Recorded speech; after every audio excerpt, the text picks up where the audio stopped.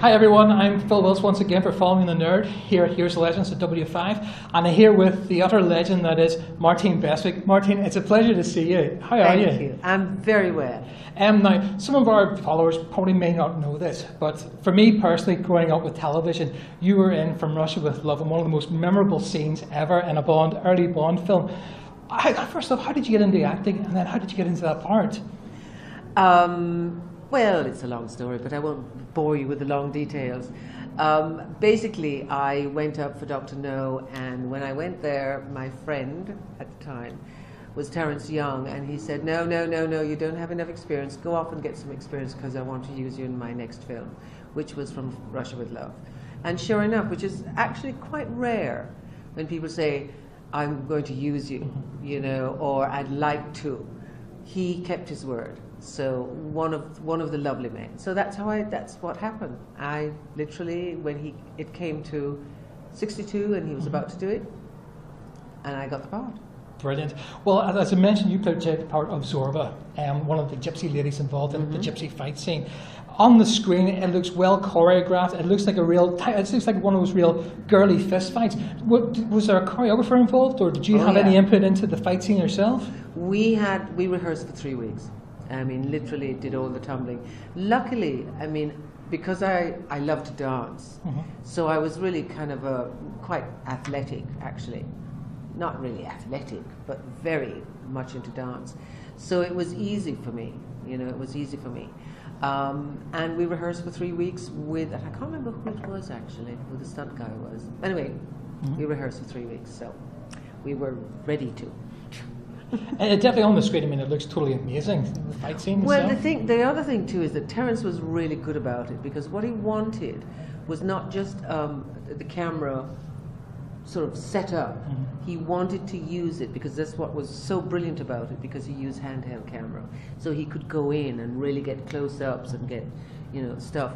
And that's why it was such a good fight, because we'd rehearsed so much, then we could repeat, and then he could come in with the handheld cameras really, you know, in. So that's why it worked. And the other part of the fact is that actually midway through the gypsy fight, you have this amazing action piece that just suddenly breaks open in front of the compound with bullets flying, explosions. I mean, were you actually involved in that, or were you sort of just off to the side watching this sort of amazing thing unfold? No, we were sort of off to the side. We were being saved for him.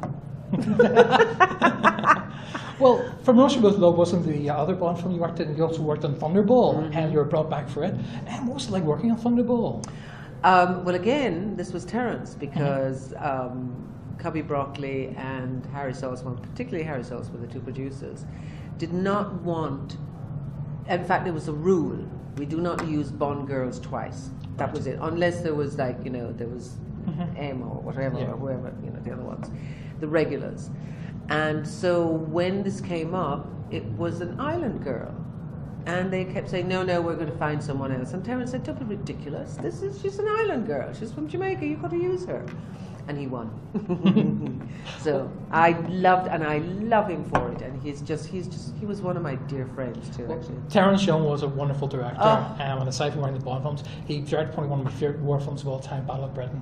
He was an amazing action director as well as people director. Absolutely, yeah. He was one. I loved him. I absolutely loved him. Adored him. Well, out of the Bond films that you worked on, which was probably most memorable, and what was it like working? Obviously, you worked with Sean Connery in a number of scenes. It's interesting because Sean and I immediately had a rapport, but it was about, you know, nudge, nudge, wink, wink, right? You know, it was so immediately that.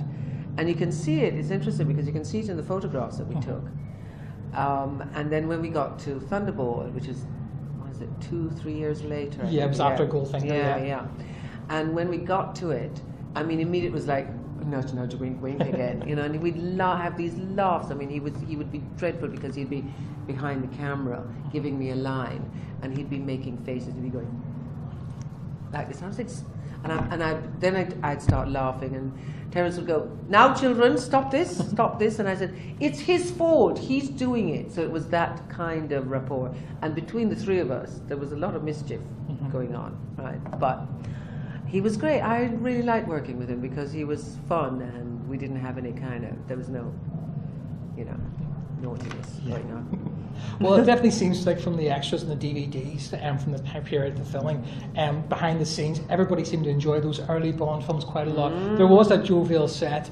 They didn't realise, obviously they didn't realise maybe the first two, but from maybe Goldfinger, Thunderball onwards, that they were going to be such amazing commercial and global success. Thunderball was the zenith, actually, because we were in Nassau for 2 months, and everyone from every newspaper and every magazine from around the world, I mean, there's Life and Look and Cosmopolitan and name it, they all came down. So it was just massive stuff. I mean, including, there were lots of people, lots of very rich people in their yachts who arrived down there, and Terence knew a few of them. So actually it was quite a funny thing, because what he did was he got some of his friends to be extras. Problem. They came in and they sort of like arrived, and they're in their jewels and their furs, and they're arrived at, they're taken to Paradise Island, and they come in and the first night they're there and they're quite nice, but the next night they don't turn up. Right. But they're not, I'm sorry, they're not extras, they're not, they're just friends who, so of course there was a little problem with it. And we all kind of laughed about it. Terence was not happy about it, but there you go. Well, that's probably one of the joys of just filming there with friends on your own island sort of thing. Aside from the Bond movies, you also worked on Hammer Horror, but you especially worked on one of my cult favourites of all time, Really? 1 Million Years BC. Now, everyone always remembers Ursula Andress, but for me, you were a brilliant... You mean you're talking, no, wait.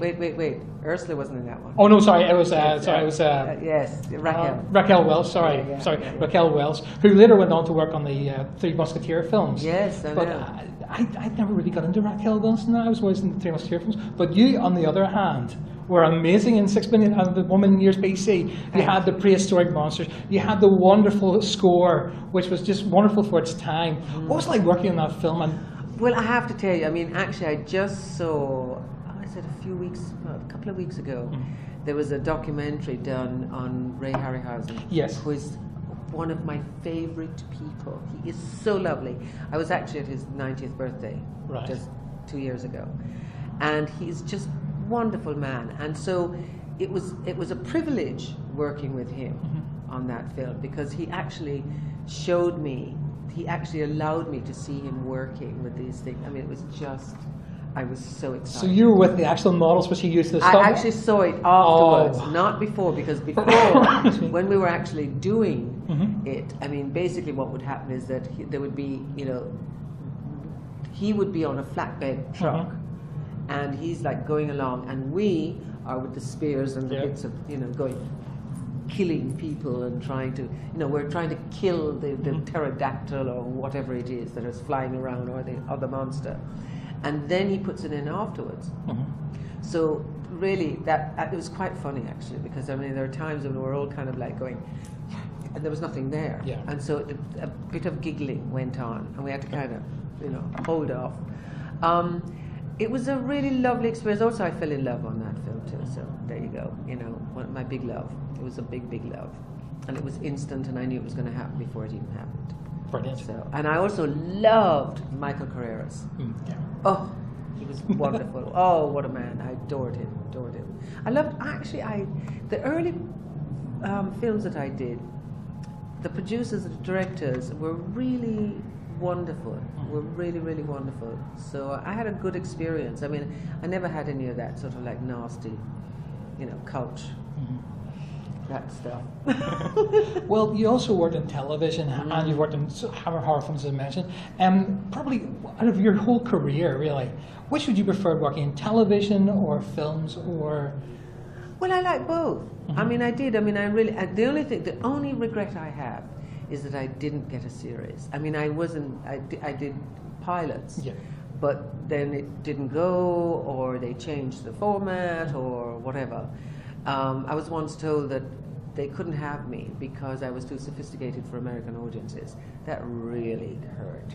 Because that meant that I did not get my series, That I would love to have had was a series. But I did a lot of work with people who had series. And in fact, what would happen is, like for instance, Heart to Heart and Robert Wagner, I worked with him about 4 or 5 times. And he'd call me up, and they'd call me anytime. They'd go, oh, get Martine. You know, so that was really nice, and it's the same thing with $6 Million Man, with several of the ones, the shows that were going then, they repeated, which was very, you know, very nice. But I like both. I mean, I love films. Let's face it. I mean, but there was nothing that can compare to the shoot of Thunderball. Nothing. 2 months in the Bahamas. No way. That was brilliant, absolutely brilliant. Well, it's been a total pleasure talking to you today. Thank you very much for taking time out of your busy schedule to talk to us, and I wish you every success. And well, I know you're sort of taking things a little bit easier now than what you had done previous years, but it's still great to see that you still have the charm and the whole grace. Excuse me, I'd like to return that compliment. You've been very enthusiastic and charming. Thank you so much. Thank you very much. Thank you.